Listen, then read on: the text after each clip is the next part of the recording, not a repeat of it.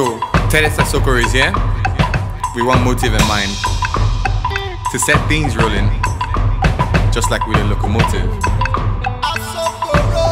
Do you hear these walls coming down? I'm happy to be here today to speak to everyone.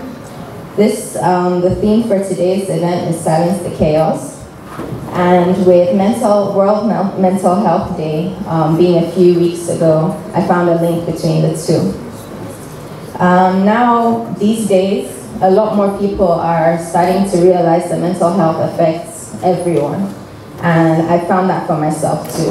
A lot of people are going through anxiety, depression, and with social media, everybody's just trying to get ahead and get to the destination, and they don't do much of appreciating the journey. As a filmmaker, I feel the same way. I work really hard, probably weeks on end, but the one day that I'm not doing anything, I go on social media and I see one of my mates are making an amazing film, and I just think, okay, no, I have to get up and do it again. I can't take any breaks. For me to actually understand my journey thus far, I think I have to appreciate the steps that got me here. So I'm going to tell you a bit about myself and the little moments that I think define who I am as a filmmaker.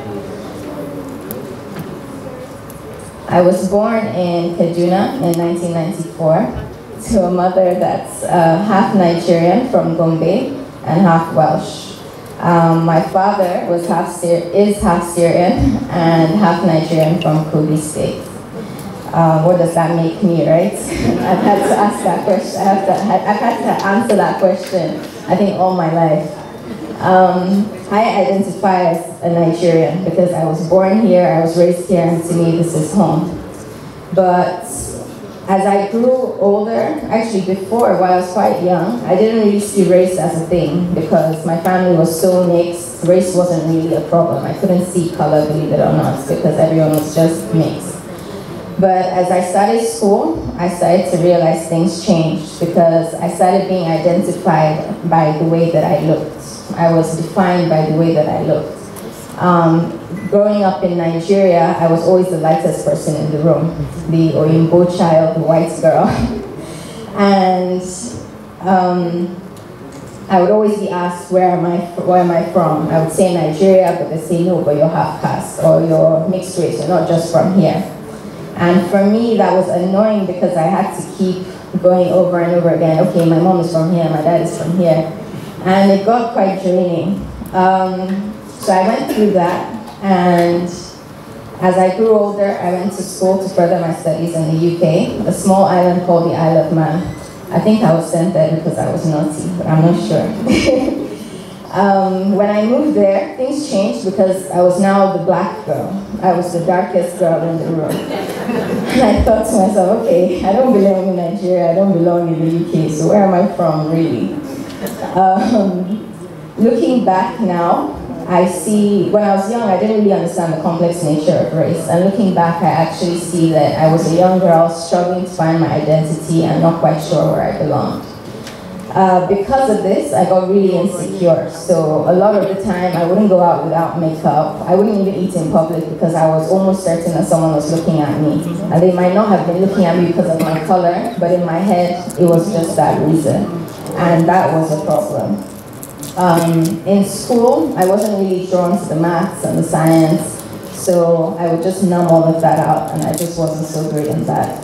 But when I found film, things changed, because I realized I could then study something that I was connecting with. Film as an art form to express myself and my feelings and share my opinions and not be in the forefront. I found a way to express myself, and for once, people would look at what I was doing and not exactly how I looked. And that was a game changer for me. I found a way to express myself. I found a way to say what was on my mind and not be thinking that somebody's looking at me or judging me because of the way I looked, but just because of my talents. And that was really important, being recognized for what I can do and not what I looked like. Filmmaking has been a journey for quite a few years now.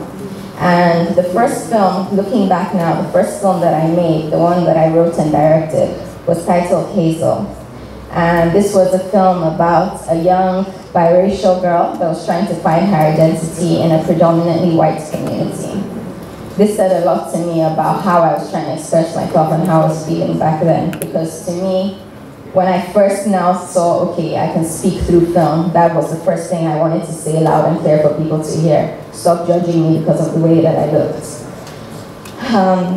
Through the years now, I've used film to speak about terrorism, to speak about politics, to speak about identity and beauty.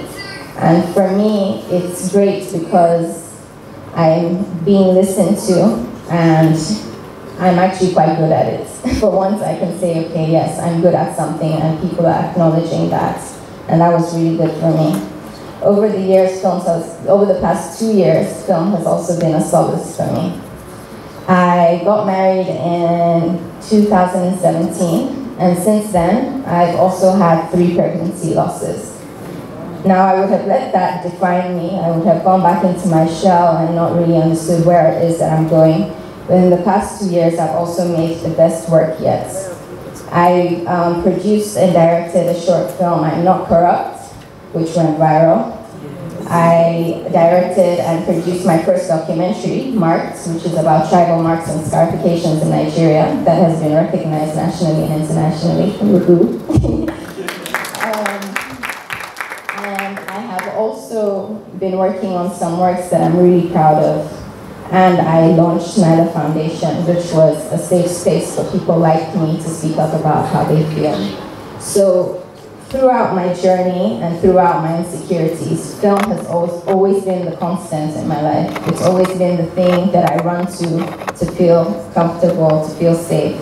And for me, that's a big deal. Finding something in my life that I can do and make money from, but also feel comfortable doing it, and I love what I do.